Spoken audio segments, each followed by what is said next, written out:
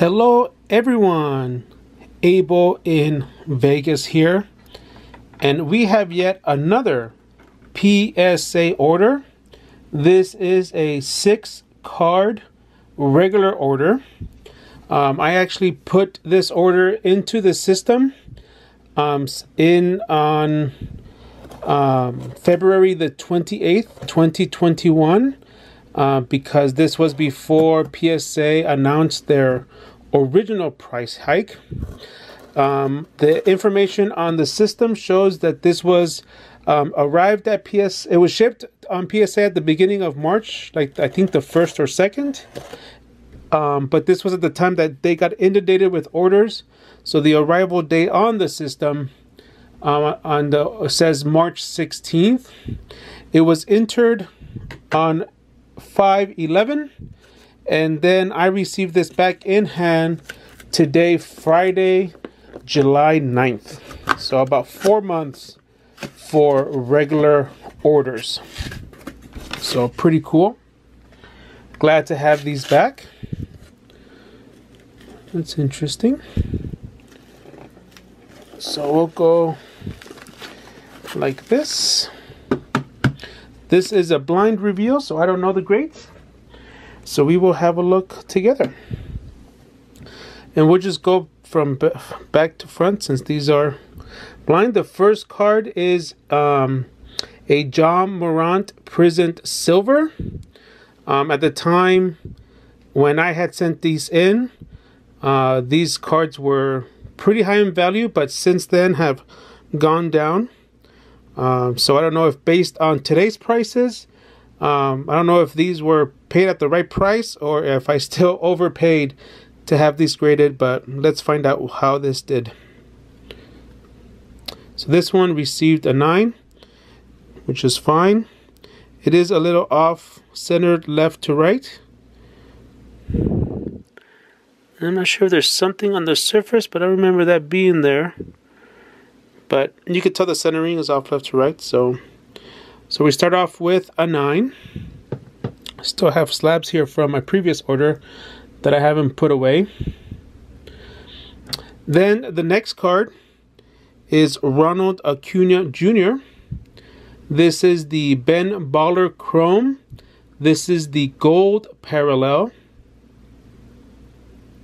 Number 250. And let's see what this one did. This one also received a 9. So I have not had any luck with the Chrome Ben Ballers. I sent in a Alonso and it got a 9. And now I sent in a gold and it also got a 9. Next up, we have a Haley Deegan. This is a blue prism, number 299, as you can see there. And this one also got a 9. So we're streaking 9s. Now this one to me makes sense.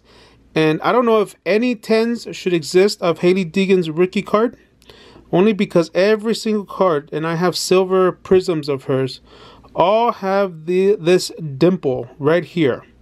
So technically they should not be any 10s because of that dimple. But otherwise the card is fairly well centered in my opinion. So I think the reason they gave it that 9 is because of the dimple. So, all right. Up next, we have a Chrome rookie card of Fernando Tatis. This one got a 10. So at least we did get 1 10. So that is cool. And actually, in my previous order, I had submitted a refractor, so now I have the pair. So pretty cool. So we have 1 10. Next up, we have a cool card that I pulled. This is from the Steve Aoki, his first Topps X go around, and they gave this one an 8, which is a thick card, so it doesn't surprise me. So nice shine, patch autograph, pretty cool. This is the blue frosting parallel, number 277. So pretty nice card. And the final card which has a sticker here, so that's interesting. I wonder why. Is a Luca. This is the Optic. And this one got a 10. And there's a scratch here. So I wonder if they notated the scratch on the flip,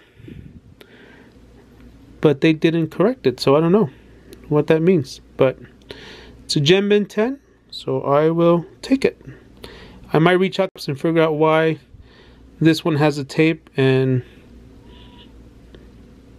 they didn't take it off. This is how I got it. So anyway, thanks for watching, guys. Let me know what you thought of the order and catch you on the next one. Thank you so much for watching.